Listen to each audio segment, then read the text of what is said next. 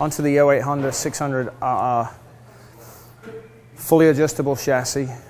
Forks are preload, rebound, and compression. And in the shock we have the same preload, rebound, and compression.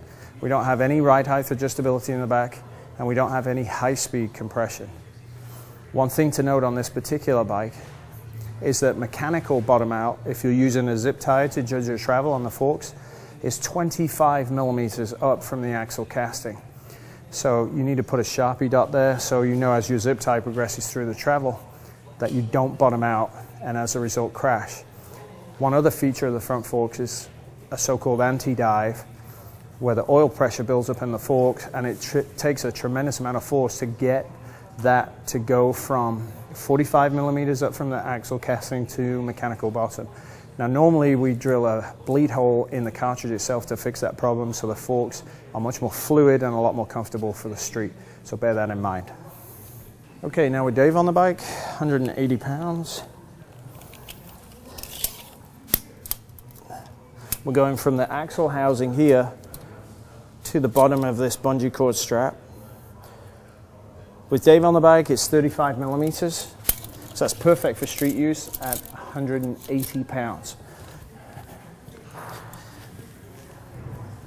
Now in the front, we know extended it's 140 millimeters. And with Dave on the bike, he's at 30 millimeters in the front. Now given that we're losing 25 millimeters of travel, and then you're effectively losing another 25 on top of that, or 20 millimeters. If we subtract that, we can see that the front end's rigid. So, modifying the front forks is essential. Changing the fork springs in the front of this bike, if you're this weight, is also essential, but the back of the bike will work perfectly. 240 pounds.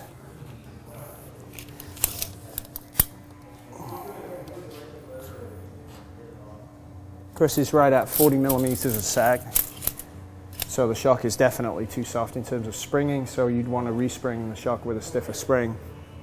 Remember, in this instance, when you get past 35-40 millimeters of sag, the back of the bike is collapsing and causing the front to extend, so until you fix that problem, you're really never going to truly get an accurate measurement. So if you're buying this bike, you're this heavy, the weight of the bike is towards the rear of the bike with very little weight on the front end. That's a huge safety problem.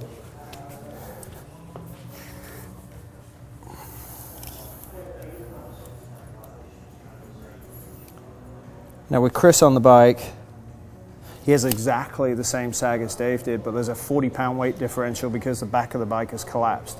So until that's corrected, we can't go ahead and accurately measure the front because the attitude of the bike is all choppered out.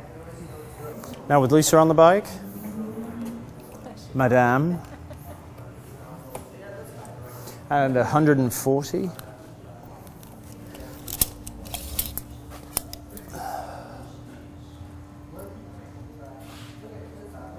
We've got 23 millimeters of sag, so this spring is marginal if you're in this weight category. Certainly if you're less than 140 pounds, you're going to have to respring the back of the bike.